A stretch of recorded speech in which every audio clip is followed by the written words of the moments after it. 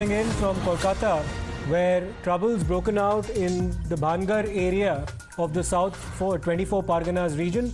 This after clashes had erupted between TMC and the Indian Secular Front workers. The ISF, remember, had contested in the 2021 polls.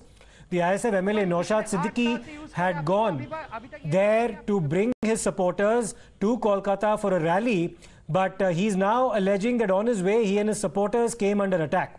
Now the visuals indicate tension and also a party office that was set on fire. TMC supporters and strongman Arabul Islam also arrived there, and they claim that the party office, which got vandalized and that was later set ablaze, had actually belonged to the Trinamool Congress. Now these TMC workers also started staging protests thereafter. The police were deployed at that particular spot in large numbers to control both sides, and minor clashes did take place between the two sides. They're both, in fact, volleying charges against each other, placing blame on each other's involvement.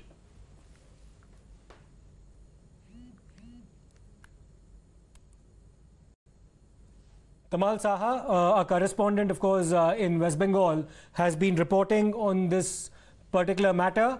He was at the spot where the clash took place near Kolkata, near the South 24 Parganas region, and reported on this clash that took place between members of the Trinamool Congress, of course the ruling party in West Bengal, and the Indian Secular Front, which had contested the 2021 elections. And remember that the ISF had also allied in the 2021 elections with the Congress party and the CPIM as well. Now that alliance of course was defeated, and there was a clash that broke out between factions of the TMC and the ISF in the capital city of West Bengal. We're slipping into a short break. We'll come back with more on the other side.